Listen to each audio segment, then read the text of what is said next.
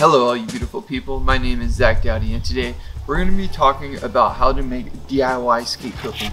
Basically out of little tubes, these PVC pipes. I made beer can coping a while back, basically out of aluminum cans. But what we're going to do in this video is use these little tubes, cut them up to make skate coping. This video is sponsored by Skillshare. Skillshare is an online learning community with thousands of inspiring classes for creators, exploring new skills, deepening existing passions, and getting lost in creativity. Some of you have asked how I color grade and edit my videos. There's so much information about color grading. In specific, on Skillshare, there's a class called Color Grading for Filmmaking, the Vision, Art, and Science. This really helped me understand the science of color grading, not just rushing me into expecting a certain result, which has allowed me to better understand the process. In return, I can finally color grade my videos in the way that I've always really wanted to. So having a sponsor like Skillshare really is an honor, because without a platform like Skillshare, I wouldn't be where I am today with the knowledge I've been able to gain at my own discretion. First 1,000 of you subscribers to click the link in the description will get 1 month of free trial of Skillshare, so you can start exploring your creativity today. So these are called Valencia pipes. I picked them up from Lowe's. They're about $8 each, I believe. You can use PVC. I just couldn't find any PVC pipes that was big enough for this, and you want it to be like semi-thick because you don't want it to burst. Concrete does get pretty heavy once you start stuffing it. So the first step is basically going to be cutting these, and I really want to get a symmetrical cut to make sure everything is even. So once you cut this in half, this is going to be two pieces of coping, and I got 3 altogether, meaning we're going to have 6 blocks altogether, being 2 feet long. We're going to have a 12-foot long piece of coping by the end of this video. So first step is to basically cut these in half, and I want to cut them symmetrical so that each piece is the same size.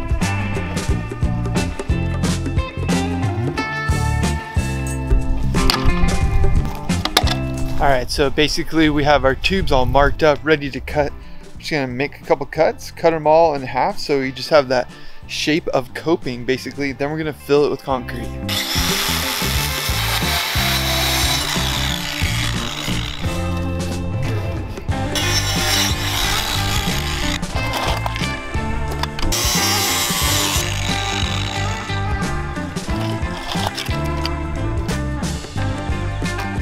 Alright, so we got our pieces cut up, and I'm kind of debating if I got too small of pipes. I got 3 inches, so maybe a 4 inches if you're going to do this. It still looks like they're big enough to grind on. You just might not be able to lock into grinds as well as I thought, so maybe getting bigger ones might have been a better idea, but this is always experimenting, trial and error. So next step is basically to fill these with concrete. Somebody told me when you're doing forms like these to add oil, and then the separation from the concrete and the forms is a lot easier. So before I add concrete, I will put some oil all over all these, and I got my mini little concrete mixer back there. I made a video on all the different DIY tools I have. I'll leave a little link up above, and this is one of the ones when I'm making something at home I could definitely utilize and save my back. So we're gonna mix some concrete, rub some oil on these forms, and fill them up, and then vibrate them. The reason you vibrate them is because you want to avoid any honeycombs or the concrete not being nice and exposed. You basically want a really smooth surface for coping. You don't want any aggravated areas. You don't want like exposed concrete. You want it to be nice and smooth. So I'll show you how to do that once we mix all of our concrete. Alright, I jumped into some clothes I don't care much about because you're always getting filthy when you're laying some concrete. So I'm going to use my little mini mixer, get the Quikrete in there. Probably just going to try to mix 1 bag and see how far that goes.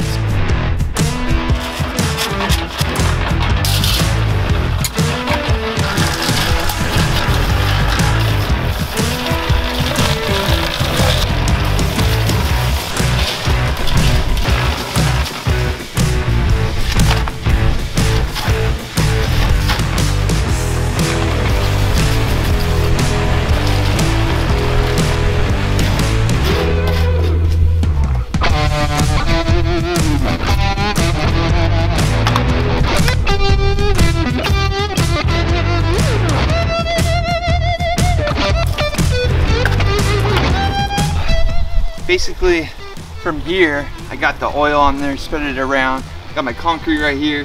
I'm just gonna start filling our forms, use our trowel, little float, just to kind of get everything flat.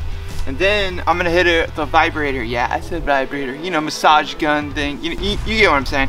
and that's basically gonna aggravate everything and bring everything to the surface so we get that nice smooth finish.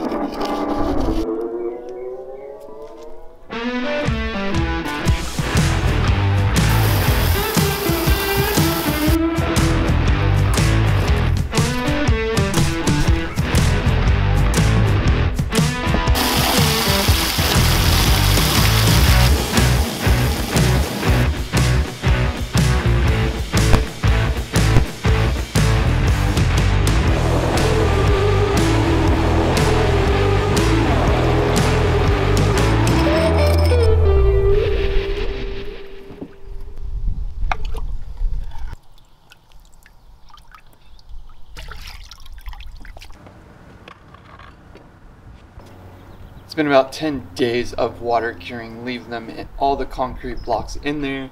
The idea is it's just going to make them a lot harder, a lot stronger to take the abuse. As you can see, some turned out longer, some broke, but we're going to make all of them work no matter what. We can connect them. Like this is like one of the worst ones probably. But once we go and install it, I'll show you how we can connect them all. These are one of the better ones where they're nice and long. I think putting rebar in would have helped for sure, and having bigger piping is going to help as well. Just let the concrete really grab together. Because these are so small, there's not much for the concrete to really grab and lock onto.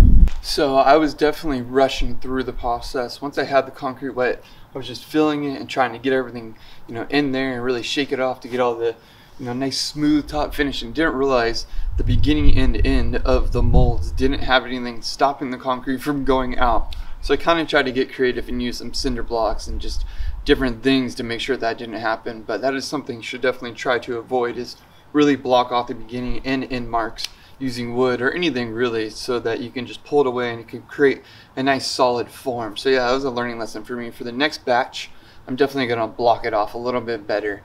But you know, that's DIY. You got to roll with the punches.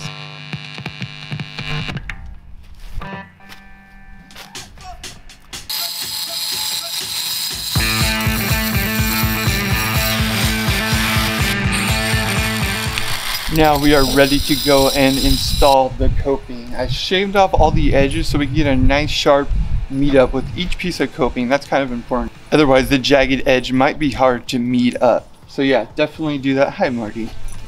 I got all my materials here. I got my sponge, my concrete adhesive, which is really helpful. I got my trowels, my bucket, my gloves, water, coping, Specs mix, which we're going to use to install it in mortar essentially. So let's head to the spot.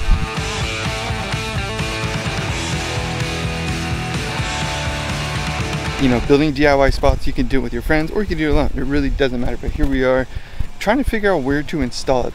It's a really open space. As you can see, it's really cool. But the thing about it is you have all these sandbags sort of like keeping it from getting flooded. And I don't want this place to flood, so I don't want to mess with those. And right here seems to be a really convenient spot. So I'm going to line all our coping up and then we'll get into the installing coping steps.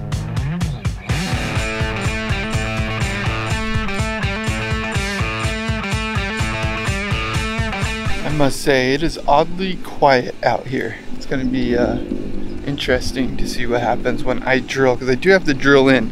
That is the next step. I lined up the coping. I did one finger in between each other. That's where we'll have the ground connecting each spot. But first, basically I'm going to drill into the ground, kind of so we make a good bonding point. We want the old concrete to bond in with the bottom of our coping and the mortar that we're going to mix after we get everything drilled out. So right now, basically just got to chip up some of the concrete where we're going to put our new existing coping.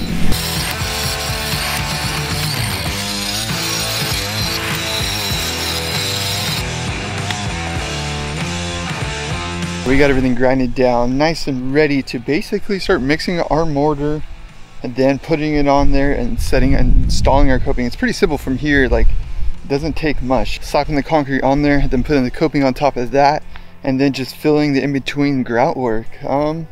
Pretty exciting. I kind of had to balance it too. Like, I could grind the ground more and get it really fixed in there. Like, I can shape it all out and do it really good, and that would be nice. But the thing is, I don't want to grind too long because there are neighbors nearby, and that's with every DIY spot. You have to like balance the integrity of the spot without the consideration of the neighborhood and the bus factor. So let's get to mixing.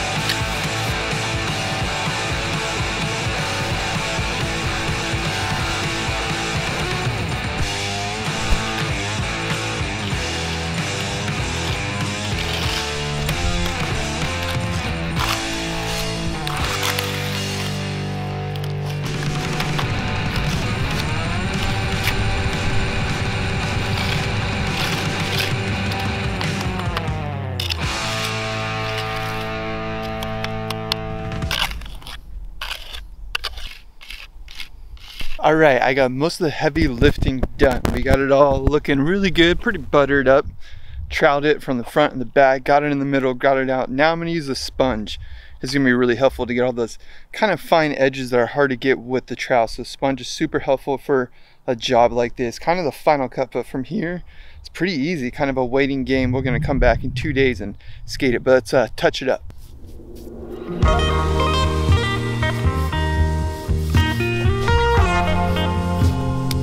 I'm gonna give everything like 2 days to dry. It is a Friday, so I'll probably come back Monday afternoon and get a skate session on it, lacquer it all up, get some grinds on it. But it looks really good. I'm really excited to skate it. It looks kind of better than I actually thought it was gonna come out. This is gonna be really fun just for roll-on grinds, so many different things. So I'm gonna clean up shop, make sure you clean all your tools when you're doing DIY. You want to make sure they last, especially the sponge, trowels, everything. So clean everything up, pack it up, and come back. All packed up and ready to go. I'm pretty excited how this looks. Looks like it's gonna be a lot of fun, and hopefully if it sticks and the community doesn't mind, and that's with every DIY spot, you never know. So if it sticks, people don't mind, then we can definitely build some more stuff and enjoy the space if people allow that. It is really up to the community in this area. So let's check back in a couple days. We are back to check on the cured concrete. Speaking of concrete, actually, I just got done with the dentist. I just finished 2 root canals. I got the caps taken off. So speaking of wet concrete, there's concrete in my mouth drying. But one thing I didn't consider about this spot is this water right here. Last few times I came here, there wasn't this water stream, and there's basically a stream of water going from one pipe to another. I mean, this is irrigation area. This is what it is for. So there's that to consider. But the coping looks good. It's on here. It's ready to go. That's pretty much how you make DIY skateboard coping, beginner style. It's all installed. I'm gonna put some lacquer down. It's gonna help us grind it.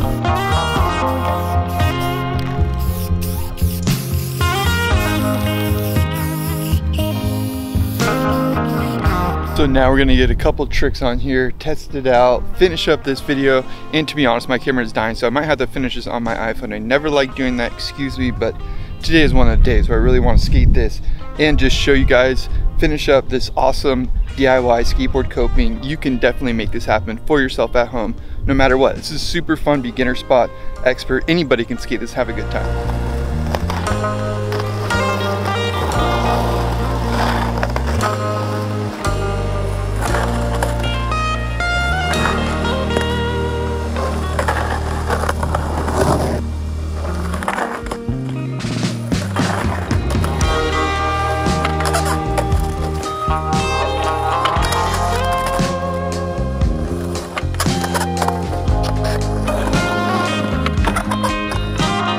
I hope you guys enjoyed this DIY skate video. Make sure you smash that like button if you did enjoy it. Subscribe if you're not already.